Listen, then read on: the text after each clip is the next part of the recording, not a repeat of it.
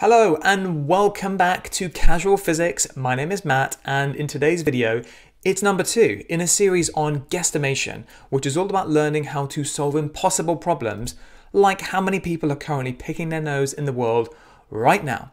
We will actually come to that specific problem and answer it in just a few episodes time, but we're just ramping ourselves up at the moment. This is only video number 2, so I'll just say if this is your entry point to guesstimation, then please go back one video to the beginning, watch this one. I just spent a few minutes setting the scene, giving you context as to why we are here. Today is all about you doing your first guesstimate, and this is going to be in the context of a fun planetary scale problem. More on that in a little while, but before we can get to that, I need to cover off two things. Firstly, what does success look like when we're guesstimating? And this is actually really easy to cover off. The goal of guesstimation is to get things right to within a factor of 10. So as long as our answers are not 10 times too big or 10 times too small, we'll consider guesstimation to be a success. That's the first thing. Second thing we need to cover off is like, how do we get there? How do we do that? And this is really the mechanics of how you actually guesstimate, and it's all about learning how to approximate things. So this is where we're going to spend a little bit of time before we head back and look at that fun problem. And so let's begin by thinking, how can we approximate something simple like my weight or my mass, which is technically 71 kilograms right now. We can say uncontroversially that that is approximately 70 kilograms. I don't think anyone would argue with that. But you can also say there is a sense in which we can say that my weight is approximately 100 kilograms. And that might sound a lot more surprising to most people because 100 doesn't seem to be remotely close to 71. So in what context does that kind of approximation make sense? Let's imagine you wanted to build a bridge, for example. You need to, have a ballpark figure for how much it's going to cost. Is it $1 million? Is it $1 billion? Who knows? Lots of complicating factors. There are people, there's cars, trucks, wind, rain, earthquakes. Who knows how many factors you need to consider? In that environment, considering all humans to be 100 kilograms is probably going to be good enough. It's probably a little bit too high. Most people don't weigh 100 kilograms, but probably we're going to estimate another number that's too low. So maybe the number of people on the bridge at any one time. And so yes, overestimate on the weight of the people, underestimate on the total number, and those errors will tend to balance. That's the hope. And actually what is surprising is that kind of cancellation happens a lot more often than you might naively expect. And that's one of the great powers of guesstimation. It allows you to be really cavalier with the numbers and still end up with an answer that is ballpark figure good enough. But it doesn't always work out, as you might have imagined. Sometimes we can be so cavalier, we're just downright irresponsible. And so, we need to draw the line. We need to find the balance between cavalier and being irresponsible. And as you might imagine, there's no complete, rigorous, precise answer for this. I can just give you a good rule of thumb. And it is that you need to get things right to within a factor of 10. So that 10 is coming up again. In this example, 10 times too small would be 10 kilograms. That's more like a fat cat, it's not a human. 10 times too big would be 1,000 kilograms. That's more like a car, again, not a human. In those situations, the numbers, the cancellation won't happen. We're not going to get to a good answer for the cost of building a bridge. There are other scenarios in which guesstimation doesn't quite work out. We'll cover them in a future video. For now though, I'd like to quickly summarize where we are so that we can get into that fun section. We talked about success. The goal of guesstimation is to get things right to within a factor of 10. That is our goal. We've talked about approximations. So how do we get to success? We need to pick all the numbers in our problem and make sure they are also correct to within a factor of 10. All right, why 10? Why not 8, 7, 13? There's no rigorous justification for this either. It's a kind of good rule of thumb, but I can tell you my perspective on this, which is there are 2 reasons why 10 is kind of a big deal. Firstly, working with 10s just makes things easier. Secondly, there are some numbers that are just so big or so small that you can't physically write them down on a piece of paper without using a notation called powers of 10. And don't worry if that means nothing to you, we're going to cover that in the next video. But for now, what's important is just that you see that 10 is kind of a big deal. And so that brings us to the end of our intro section. We've set the scene, we've covered the essentials, and now it's time to have some fun. I promised you we'd have a go at a fun planetary scale problem, which is very simply to calculate the distance to the center of the Earth. It's the kind of thing the ancient Greeks used to play around with all the time, so we're kind of following in their lead and also building ourselves up slowly, building our confidence so that we can tackle more real-world problems in future videos. So yes, this is our challenge. Can we calculate the distance to the center of the Earth using our general knowledge of life? That's the kind of idea. And so the life experience that we are going to be using to calculate this number is our experience of flying around the world. And so the first question is, what does flying around the world have to do with calculating the distance to the center? Well, the Earth is a sphere. When we cut it in half, we get this circle. And there is this wonderful relationship between the distance around a circle, called the circumference, and the distance to its center, which is what we call the radius. And don't worry if you've forgotten everything about circles, because we don't even need to consider the Earth to be a sphere at all. We can consider it to be a giant cube, and in which case that circle will become a lovely square, and then our lives will become an awful lot easier. It sounds bonkers, but this is the world of guesstimation. It doesn't really matter whether we use circles, squares, hexagons. Choose whatever shape you like. The point is, if we know something about going around, we can calculate the distance to the center, and that's the thing that we're really interested in. And so now we have to think about, what do we know about flying? And when I say we, I mean me, I mean you. Take this opportunity, pause the video, and actually write down some numbers that pop into your head when you think about flying from one place to another or flying around the world. For me, I live in London, so when I think about flying around the world, I think Sydney, which I've never been to, but my friends tell me it's lovely, and it's on literally the opposite side of the world. Now, again, I've never been there, but my friends tell me it takes about 24 hours to get there. So halfway around the world is 24 hours, full way around the world is 48 hours, and because this is the world of guesstimation, guess what we're going to do with that 48? We're going to make it a 50, make the maths easier, and 48 and 50 are definitely close enough. They are within a factor of 10, so we are all good to go. But that's the time. I want the distance around the world. So how do I get that? Well, if I know the speed, then I could calculate it. Let's refresh our memory about how that works. Speed is measured in kilometers per hour. Now, those units tell you that there is a relationship between the speed, the distance, and the time. And it's that relationship that's going to be really useful for us. So let's look at an example of driving down the motorway at 50 kilometers per hour. How far do we travel in any given hour? Well, let's take hour number 1.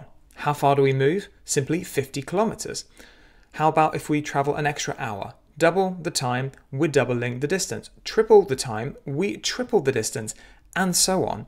And so you can see this kind of triangular pattern forming, and also this kind of straight line that we can draw, which are both visualizations of the relationship between the distance, the speed, and the time, which we can write as the distance equals the speed multiplied by the time. And so now we can see that if we have the time, which we've got, the time to fly around the Earth, and we know the speed of an aeroplane, which is this s, then we can calculate the distance, and that's what we're interested in. And so the question becomes, how fast does a plane actually fly? Do we know that number? And if we don't know it, how can we figure it out? Pause the video, have a think. Maybe you've been on an aeroplane and got bored, looked at the information screen, pull together the information that you know, and come back. For me, I live in Europe, kind of, and I happen to know that Europe is about 3,000 kilometers across, and I've never been on a plane longer than 4 hours. So I've got two numbers. I've got a distance, I've got a time.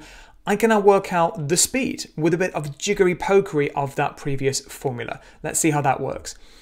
So we take our formula, divide both sides by time. Time divided by time is 1, so that kind of disappears. And we end up with this formula. Speed is the distance divided by the time, which we can just stick the numbers in.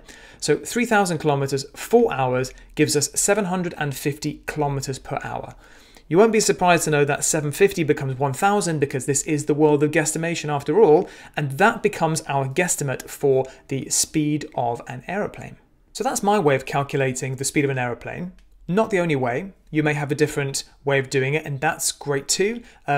I have another way of calculating the speed of a plane because I know that the speed of sound in air is about 1200 kilometers an hour, and planes don't fly that much slower than the speed of sound. So that would be another way that I could get a handle on the speed of a plane. And the great thing about having several ways of doing things is that you can actually pull them together, combine them to get a more accurate estimate overall using a really cool technique called the geometric mean, which doesn't sound very cool, but it's very powerful, and we're going to come back to it in another video.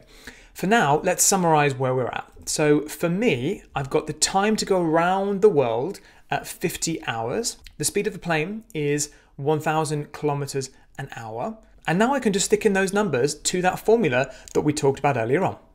Distance equals speed multiplied by the time. Speed is 1000, time is 50, and so we simply have 50,000 kilometers as our guesstimate for the full way distance to go all the way around the Earth. And as we talked about at the beginning, if we know something about going around, we can calculate the distance to the center, and we have lots of different options to do that. We're going to stick with the outrageous approximation that the Earth is a giant cube, and in which case the cross section is a lovely square. So that's where we are. We have the circumference. We've spent a lot of time guesstimating this to be 50,000 kilometers.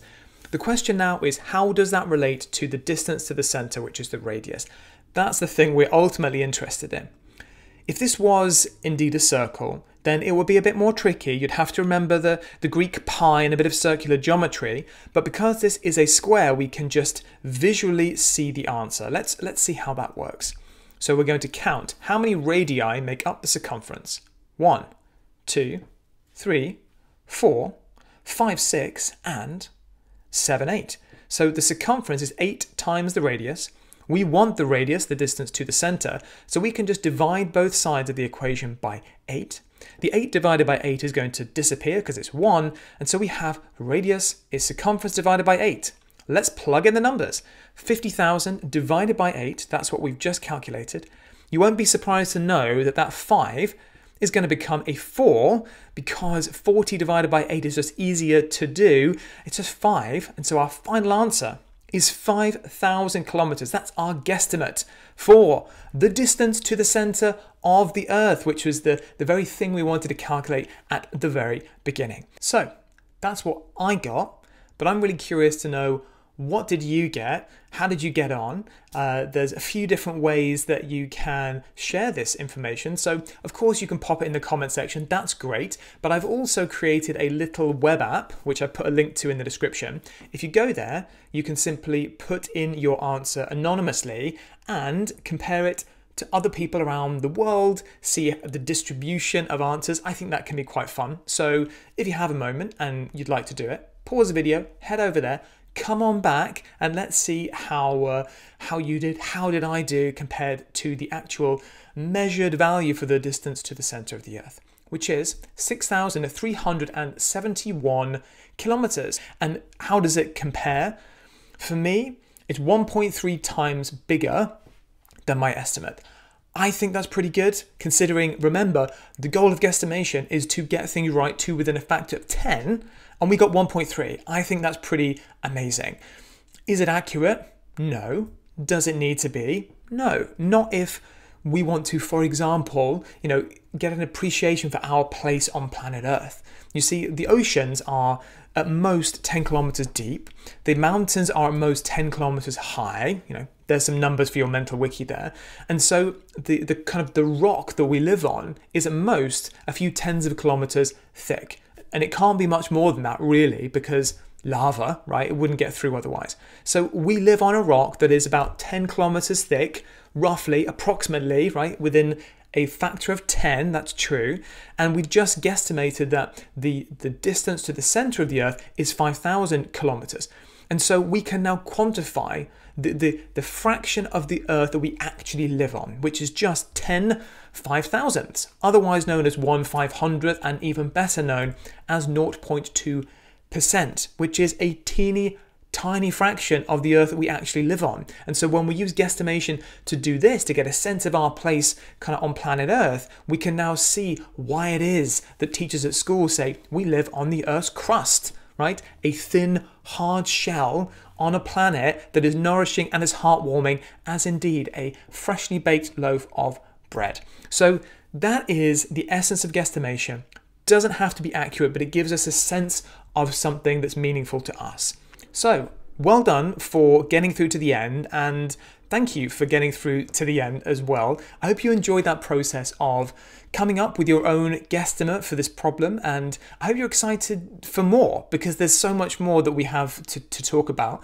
In the next video, I'm going to be looking at a problem which requires very big numbers and very small numbers, and the idea there is to kind of refresh our memories about how we work with those numbers in a quick and easy way, because again, guesstimation is about getting to those approximate answers in a quick and easy way. So that's what we're going to focus on next time. And the final thing I want to say is, if you did this problem in a completely different way to me, that's amazing. I'd love to hear about it. Please pop it in the comment section so that I can learn from you, just as you learn from me and we all learn from each other. I'd really appreciate that. So yeah, thank you for your time and attention as always, and I look forward to seeing you very soon.